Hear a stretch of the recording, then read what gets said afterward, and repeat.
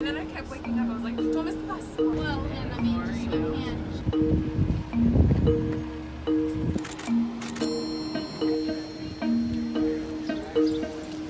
laboratory. So I pay $34. For the last 20 years, pharmaceutical industry has spent hundreds of millions of dollars on campaign contributions. Drug prices have become a huge election issue here in the US, and it's going to play really big until 2020 as they've soared massively. And insulin, which is what these diabetics need to keep them alive, is often 10 times the price in the US than in Canada. I mean, insulin should not cost as much. It really should not. It's something that people need to live with type 1 diabetes and sometimes type 2. But it's really important that we figure out a way to decrease the inflation price of insulin itself. So I'm here today because we're going to be going with Senator Sanders, who we're thrilled to have joining us to go on this caravan to Canada, to Windsor, to buy insulin, and really ultimately raise awareness about the insulin crisis in America, because 1 in 4 Americans are rationing their insulin because they simply can't afford the cost.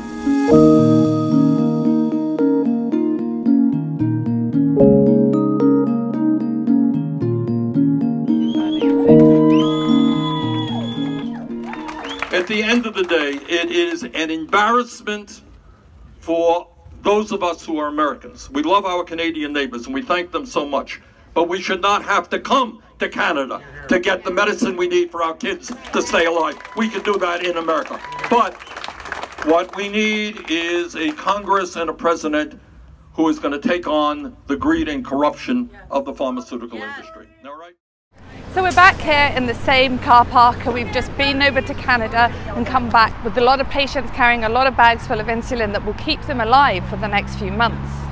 Senator Sanders is not the only candidate who has a plan to import from Canada and change drug price policy in order to try and get the costs down for patients like these.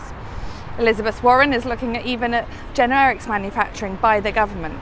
Many of the other Democratic candidates have policies, and President Trump has a whole range of policies that may actually come into fruition before the election. But no one is sure, and for people here, they have to go on with their lives. If that means crossing the border every few months to get insulin, that is what they'll do.